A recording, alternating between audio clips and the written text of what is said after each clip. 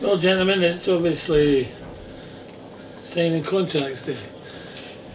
Some of you will think, how come it's taking so long? But there's been other more important things on the agenda than me signing my contract.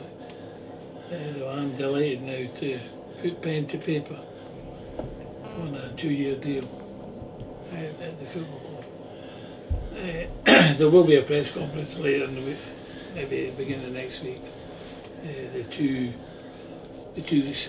coaches have agreed terms as well, so they'll be signing their contract very, very soon.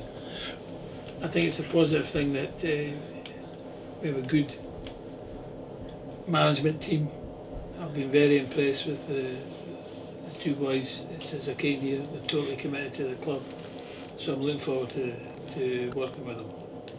So here we go.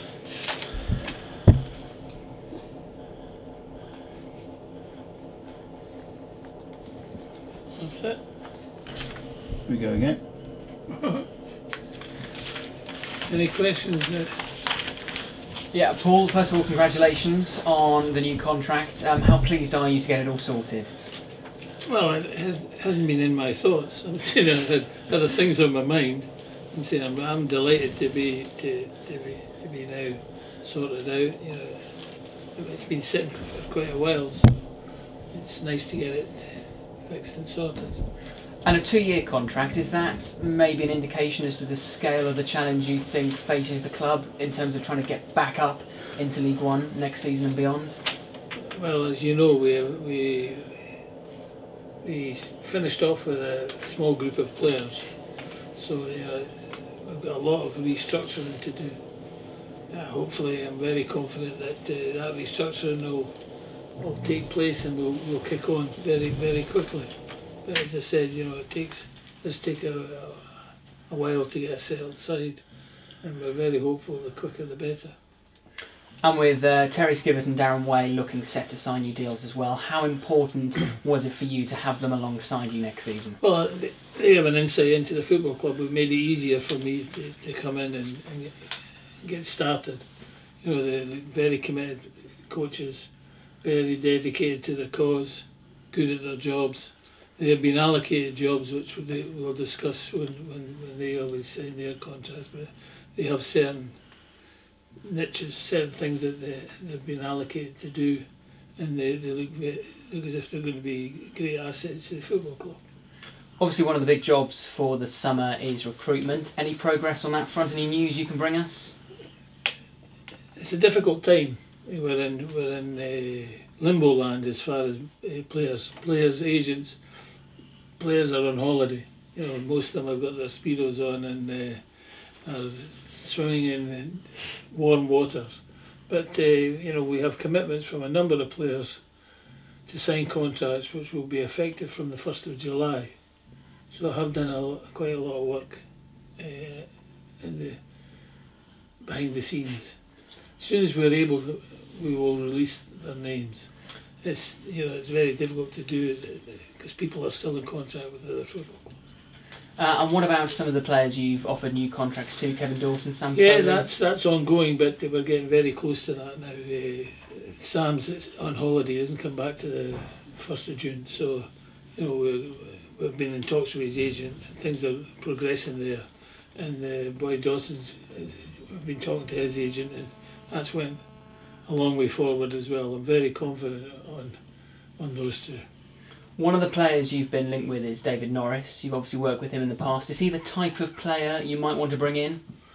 Well, Chuck is a great player for me over the piece. Any team he's played for.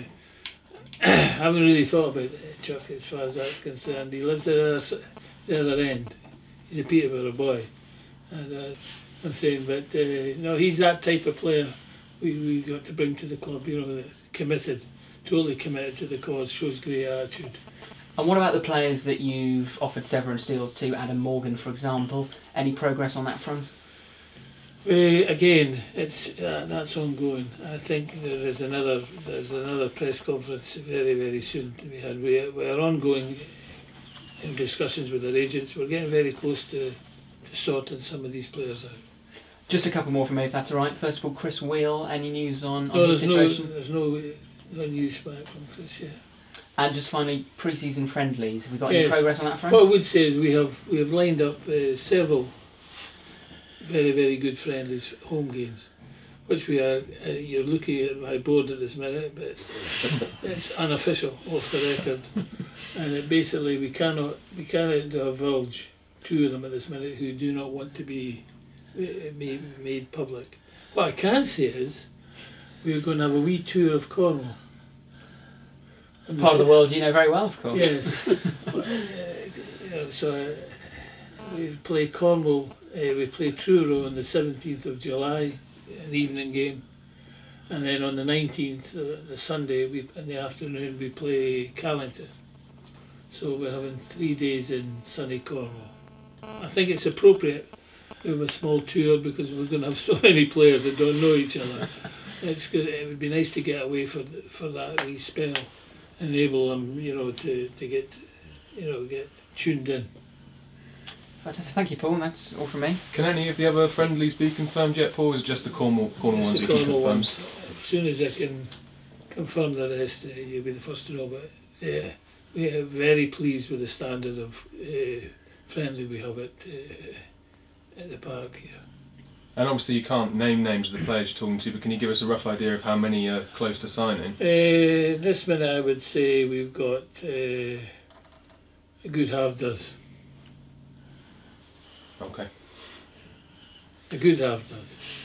So we're getting there. We have a lot of irons in the fire. It's a frustrating time to be a fan. They're bursting to hear names and everything else, but again, the legalities of football means that we cannot until obviously the 1st of July. So that's kind of a slight hindrance to us, but it's something that every football club has to adhere to. But I can assure the fans that things are going hell for leather in the back, and we have a list of names that we have targeted that we are going through, and I'm very, very pleased with the progress we're making in many of the players we're after. Is it a frustrating time for you as well? Because with the players all on holiday and... Yeah, it's frustrating because you talk to an agent, you're desperate to get a deal done. You want a deal done, you want to make sure that player's yours, but the problem being is that he's away on holiday. You can't get him because he's over in America, or he's in Australia, or he's in Malaysia, or somewhere like that where time difference is a problem, and then you got to find him, and then you got haggle deals, and he's got to go back to the player again and see if he's happy with that. There's been a lot of that going on. But to be fair, I've been very, very pleased with the players we have that have committed to us. And with Sam Foley and Kevin Dawson, you are pretty confident that they will... As confident as a manager can be before they put the signature on a piece of paper. Right. So many times I've named players that I thought were signed by... I'd done it, got the T-shirt, to find out about 2 days later that another piece of gold had crossed their palms and finished up that I missed out on. I think that would be unfair of me to raise the hopes of the fans. Okay. They'll be the first people to know when we've sealed the deals. It'll be an exciting day, the 1st of July, I can assure you. Seeing when we rattle off a few names, more than a few names, when we rattle off our squad for this season coming. Can that day not come quick enough now for you? In some ways?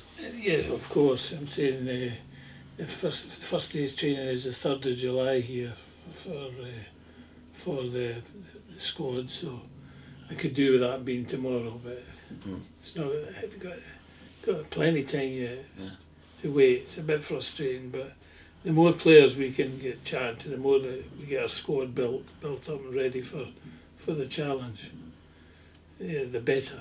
I've been pleasantly surprised with the response we've had. I did feel that there's a lot of clubs out there all going to be chasing the same tails. But to be fair, I'm quite happy with the response I've had from the players. Some of them I've had in the past, which makes it a wee bit easier. But we are we're on a roll. Has your experience then in these divisions helped in attracting players here? I would think that it's been a benefit in kind. I think one or two have played for me in the past, which I think is quite important as well, because if we're gonna hit the deck running, I need a few that know my thoughts on the game, so that'll help the blend. The loan system is something that every club's got to use, and that's something we've studied very, very, and have an insight into it. And basically we've kind of, been loads of games trying to decide which ones we would try to attempt to bring to the football club. So again, that it's a difficult one, because they cannot give you those players until they've had their 2 weeks pre-season with their clubs. So we could be, and they're a week behind us, when coming to the season starting. So we could be finishing up, them coming very late into the squad. But we'll cross that bridge when it comes. And can you use your links with Premier League clubs for those loan That's signings? what we have. Terry, Dan, and myself have close links with several Premier League teams. So we've kind of tapped into them to find out, suss the scene. So, in the end of the day, the loans are going to be key to any football club in Division 2. And I'm pretty confident we're going to bring a decent standard. As I was delighted when I saw some of the standard of the loan players when I first got here. Hopefully, we can bring that type of player. It's as much as I can really say, at this minute in time for the fans. I like my fans to know exactly what's happening, but as I said, the legalities of everything is a hindrance in this day and age. That's it. That's done. Good. Good luck, Paul. You need it. It's a hard job. Been a lot of changes, and there's going to be a lot of recruitment and selection, and it's important to get it right. So it doesn't really matter about deadlines, as far as I'm concerned, that we're now really looking for the next 12 months to 3 years to see where we go, and the important thing is to stay in the Football League before we get any real targets of moving on and upwards. And I think that what we've experienced in the last 12 months is something that we're not quite used to after 10 years of success plus. And that's behind us, and we've got to now move on and make sure we get the right personnel in the place. Paul's got a big job to do. I've got every confidence he can do it. He's been easy to work with, and his knowledge of players and the game is second to none. And he's going to be very useful for this football club, in particular working with, as he said, the managers, the coach, Terry Skiverton and Darren Way, which is going to provide continuity. But I emphasise it's going to be a really, really tough job, because it is difficult these days to work within the transfer deadlines, the transfer windows, and the conditions imposed on us by the Football League to do with player cost management. And that's important to remember, and it makes Paul's job that much more difficult. It makes everybody in this club's life much more difficult, because you can't afford to make mistakes. And once you've signed players, you've signed them. And as we found today, we're signing off certain players. It is extremely difficult to, in a small club like this, where you've got limited amount of finance, to compensate for contracts that have to be terminated early. So we try to do things right. Yes. Mr. Chairman, when you say it's going to be a really tough job, equally though, presumably it could be an exciting season. Yeah, it's a real challenge. That's the main No pressure. Well, I've been 40 years in the game, pressure. It's always there. And then, as I said, I think we've been 2 years, fantastic times, and 2 years where it's been a huge disappointment. And I think the first thing we've done is try to lose this losing mentality out the squad. I think the only way you could do that was with freeing the squad. we hopefully now will rebalance ourselves and bring some people with attitude and work rate and a will to win. Fans, I did notice in one of the big banners at the Newcastle game that they don't always ask to win, but they want people to try. That's the first thing any football fan deserves when he pays his money, and that's what they're going to get. We might not be pretty, we might not be the best, but as I said to you, I want the fans to have a rapport with the team again, which I think they lost out this season. Good. No, sorry, Mr. Chairman, I didn't want to interrupt you. That's right. right. The tough, but just trying to put a positive. Yeah, I mean, stance on that. we are. I mean, see, so far the management and the directors have been extremely positive. You get this within football, you get it in any walks of life, that you go through a very bad period, which we've been experiencing. Although so we're always optimistic, and we're working with a very limited number of people and small budgets, etc. We understand that, and as I said to the team this morning, look at the positives and look to where we can get to. We've been there before. Who expected this club to get into the Championship? And we've done it. We've experienced it, and we've got an experienced manager whose job is to, over the next few months, is to plan and organise for the next year, 2 years. And I've said it before to you guys. I expect Paul to be successful. So with the backings of the fans need to be realistic. You take Wycombe Wanderers, who 12 months ago were nearly into administration, nearly into the conference, and they ended up in the playoffs last season and nearly made it, bar the last few seconds of the match against Southend. That's the way football goes, and we've got to remain extremely optimistic. We've got a lot more besides the football side. We're planning alongside of it, and hopefully that we're going to be successful this time in putting forward our plans for the Huish Park Stadium, and also for the academy.